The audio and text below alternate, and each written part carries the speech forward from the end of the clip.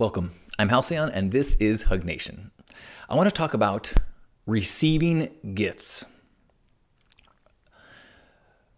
This came up in another live broadcast recently, and someone was saying, like, how do you practice receiving gifts? And I think that's one thing that I've been really good at.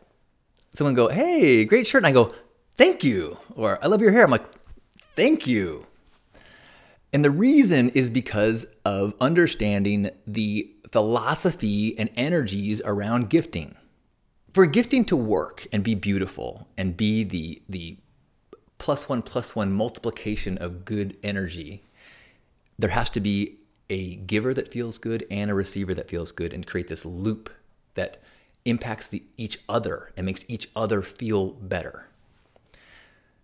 Now, that's not always the case. Sometimes you give a gift and someone does not appreciate it. It doesn't feel as good. But to get to the magic zone, you give someone a gift and they go, "Thank you." And then you feel good. And if you recognize that that's what's happening, if you know that that is the way to make the magic happen, then you know that the gift that you have to give to the giver is your gratitude and your appreciation and just saying thank you.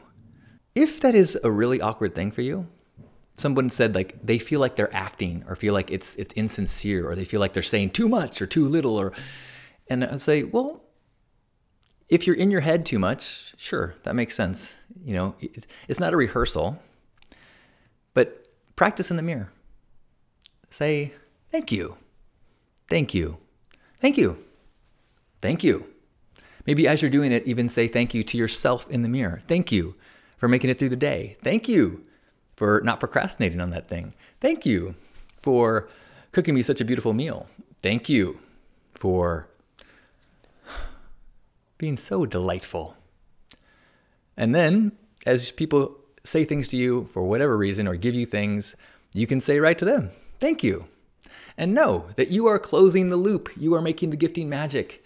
You are fulfilling what the purpose and the possibility of gifting is for both sides to feel uplifted.